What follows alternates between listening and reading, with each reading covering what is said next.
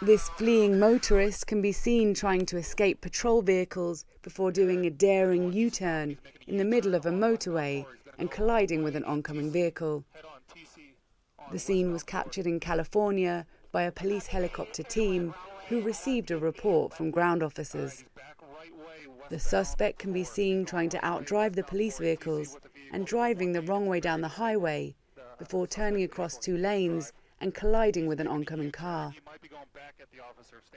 The driver can be seen desperately trying to start the car again without luck, shortly after which police arrive and arrest him. Thankfully, the driver of the other vehicle only sustained minor injuries.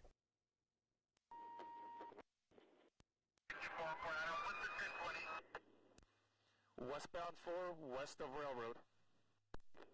Westbound 4, west of Railroad.